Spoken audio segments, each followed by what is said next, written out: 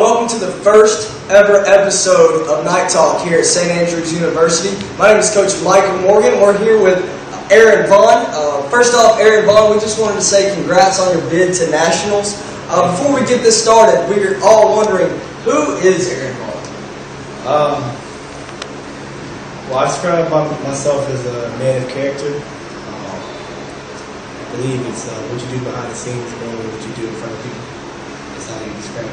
It's how I feel like myself and how my body works and how I work is Aaron Vaughan. I've been taught that ever since I was 6 years old, and every coach I've had has instilled that into me forever. So.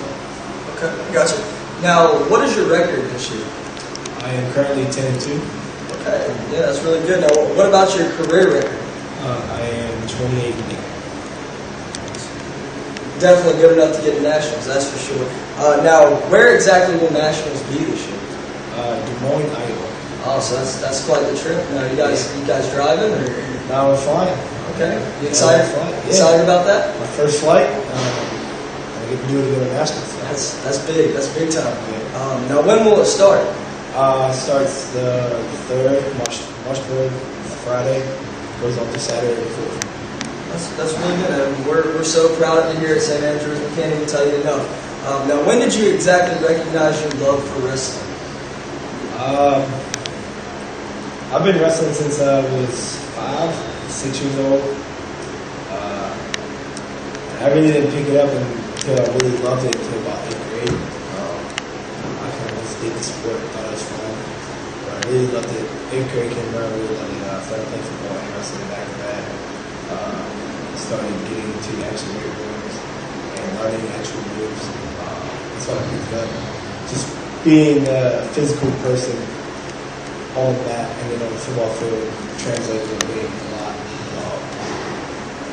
Shows a man what he can do in front of one-on-one and also with a team.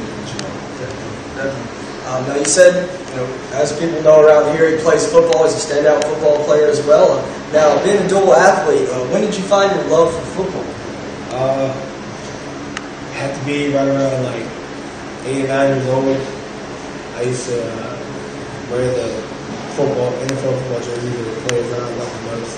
I used to have like 2 or 3 in the morning, go out in the front yard and I'd throw it to myself. So it's just, that's when I knew I loved the game of football. I didn't need anybody else to play with me. I literally played by myself. That's what my dad didn't feel like going outside. But it's just me. I liked it. I stayed outside. It was 24 hours in a day. I stayed outside 20 hours. I always had football in my hand. So that's right around 10 years old. I realized I loved it and I put it into it. That's awesome, man. Now tell us what it's like to be a dual sport athlete and kind of give us some challenges as well as some benefits of being a dual sport athlete.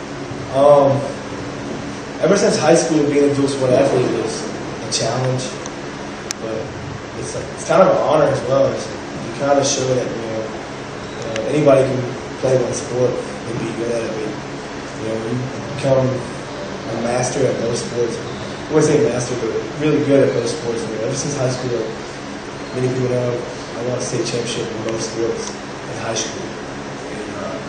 And then when I left high school, I've always wanted to do it in college. I feel like if I did it in college, it's like the top elite of amateurs. I feel like if I did it there, I could call myself an elite dual sport athlete.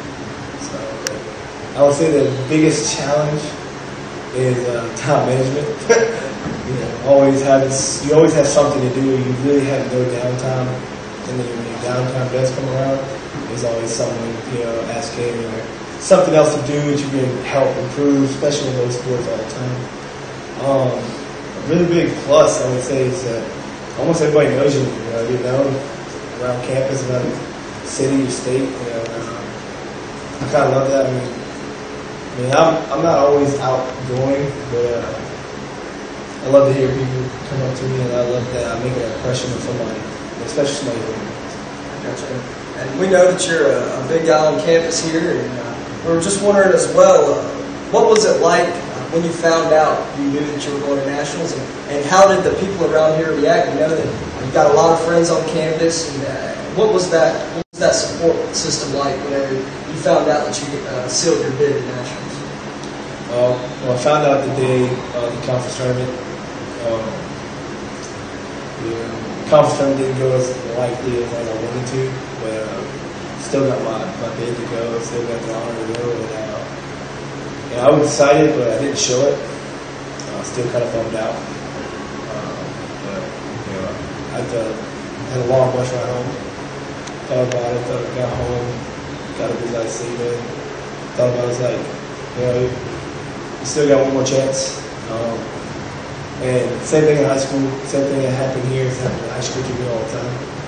I've always made it to the dance, but I've always improved before then. So I just told myself, put a lot of hard work in the next 2 weeks, and we're going to grind it out. You'll be there. I've always been told the cream always rises to the top of the crop. And so, I feel like I'm the cream sometimes. And it always comes out.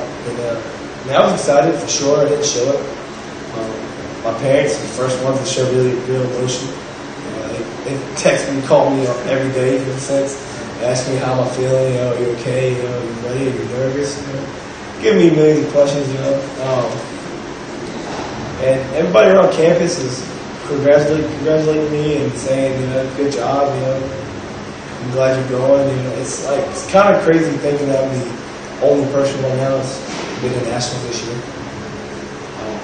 Probably. Last year. Well, you're representing the school in a big way. That's for sure. Now, who's helping you? Who's helped you along the way? Who do you owe your success? Had to be my parents for sure. I know for sure. I got to put my mom first. I always got to put mom first. She's been everywhere. She's been there when times when my dad couldn't. She's been there for me and my brothers.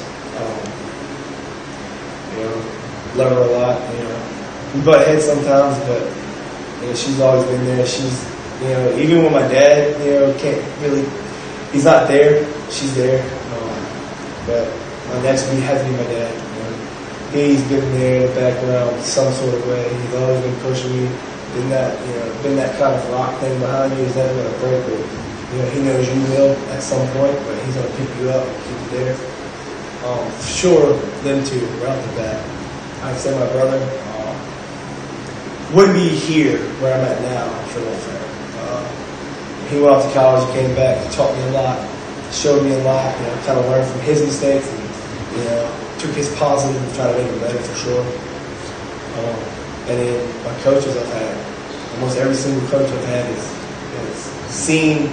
I don't know what they seen in me, but they seen something that made them think that I could be great one day, be somewhere owning a business or something like that. My high school football coach put a lot of I don't know, it's really not a word. He saw something really special. He always told me that I was going to be that guy one day. I took that to the ring, especially, and also my high school wrestling. He was always there. Awesome. What advice would you give to all of the kids out there chasing the dream? I feel like whatever your dream is, comes down to never lose sight of it. You definitely come off tracks for sure.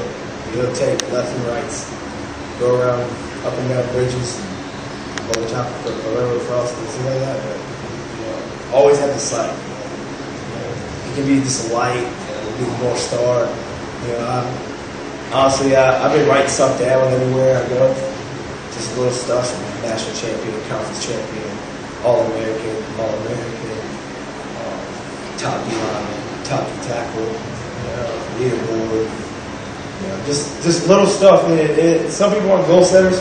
I was never a goal setter either, but I realized just keep putting that in my mind, putting it in my mind, and my dream is going to keep coming in closer and closer. And whatever your dream is, doesn't matter what it is, don't have to be anything about sports.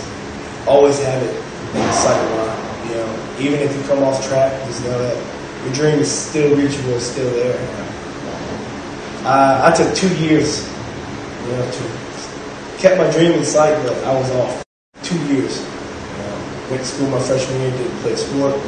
Sophomore year, just played football. Now my junior year, wrestling and playing football. So I got back to my track. I've always wanted to be a dual sport athlete, and like I said, it's All-American in both. Especially winning national championship. That's good stuff, man. That's really good stuff. We know that you're going to represent the university very well. We have no question about that. One last question. What's next for Aaron Vaughan after Nationals? I don't know, a little downtime. Got a week off. But it goes right back into the grind. Like I said, I want to be All-American play sports, so there's really no downtime. Even my week off between two sports, I'll still be at least thinking about what I need to improve on. If not already out there trying to improve on it. Doesn't matter if I got pads on or not. I walk around thinking of different moves to hit, different ways to, put my power a certain way. Even on the wrestling mat, different ways to combine moves together. Just show, to put it in my head. If I see it in my head, I can eventually start doing it in real life. I've always been a big person in that. If I see it in my head, I can see it in real life. So that'll be back to the ground, honestly. So who knows, back to it, man. I'll be ready for August. Come around. All-American again. Sir. Well, Aaron, best of luck, man. We really appreciate you taking your time out of your busy schedule tonight to come meet with us and do this interview and first ever episode of Night Talk. And thank you guys, and be looking for us again for the next episode. Please wish Mr. Vaughan good luck as he takes nationals. Signing off.